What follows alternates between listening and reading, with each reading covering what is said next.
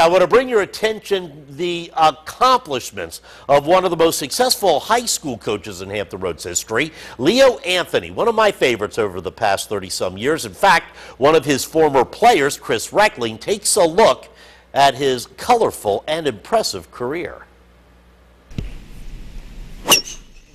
While the object in golf is to post a low number, First Colonial golf coach Leo Anthony recently reached a very high number. Anthony reached 1,000 wins as a coach, 589 in golf, 411 in basketball.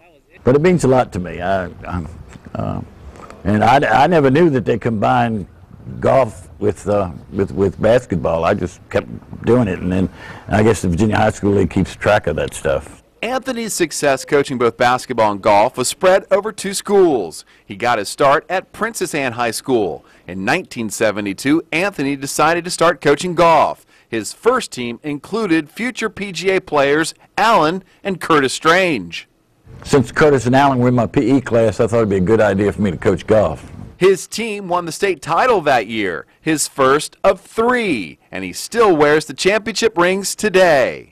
You know, if you get the good kids, and I always seem to have good kids, great kids to play, and that's why I'm in it so long. Prior to his coaching career, Anthony was a 2-sport star at Old Dominion, shortstop in baseball and shooting guard in basketball. A member of the ODU Hall of Fame, Anthony is the first Monarch player to have his number retired. They always ask, could I play today in the way the basketball is today?